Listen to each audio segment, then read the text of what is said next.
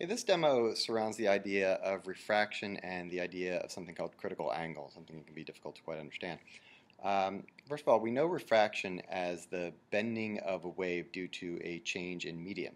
That as light enters from one medium to another, its velocity change, its wavelength changes, and in turn, as you come in at different angles, it can actually bend the light ray.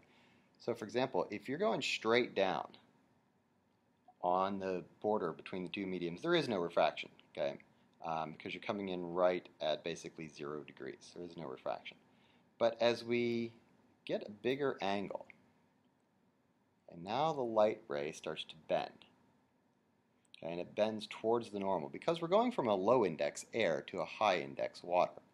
Now the interesting thing is I can keep going until I'm nearly at 90 degrees. And I still get refraction.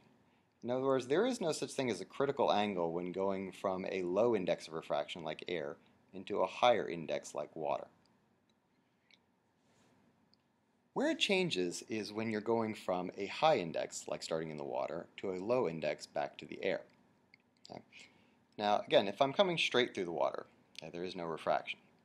And now, as I start to go upward, okay, now, as you can see, now anytime you hit any sort of boundary, there's always some sort of reflection. Okay, but the light is actually able to penetrate and go outside of the boundary itself. So it's going out of the water at this particular moment. Now to show you the idea that it's actually going out of the water, let's look at the ceiling. Okay, because if we see a light on the ceiling, that means it must be going through the water.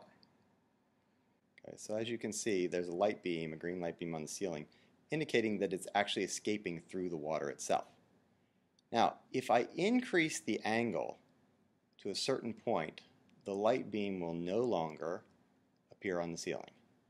There, it's disappeared. Okay, that means I've reached what's called the critical angle. In other words, there is an angle you reach at which a refraction can no longer occur, even though it's a transparent boundary. So now, once you exceed the critical angle, you get what is called total internal reflection. In other words, the light beam cannot cross that boundary of water back to air.